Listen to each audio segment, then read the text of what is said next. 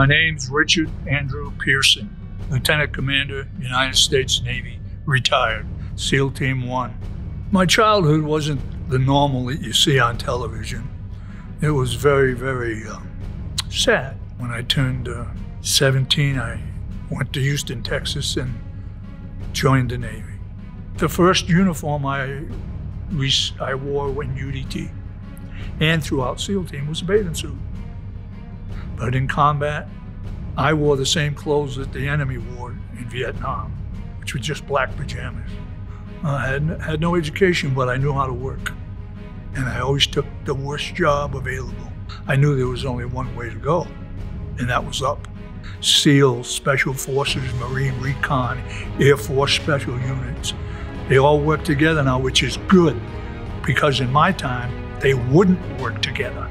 We had a boat that we called the Mighty Mo. I was the motorman, but my legs were bad, so I had my friend Bob Henry change places with me.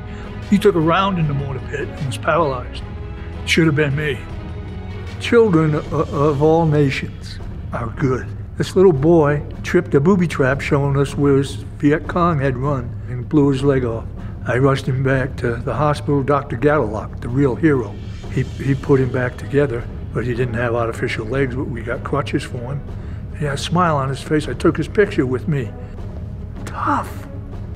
I coached Pop Warner football. My wife said, they want you to come to the football game. Well, they surprised me with tons of toys, clothes, crutches.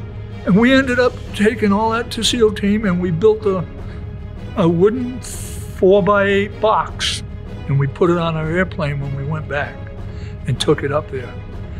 I think the only thing that I would do differently, I would have paid more attention to the opportunities that the military provides for getting a formal education. The teachers that you have are just that. They're teachers.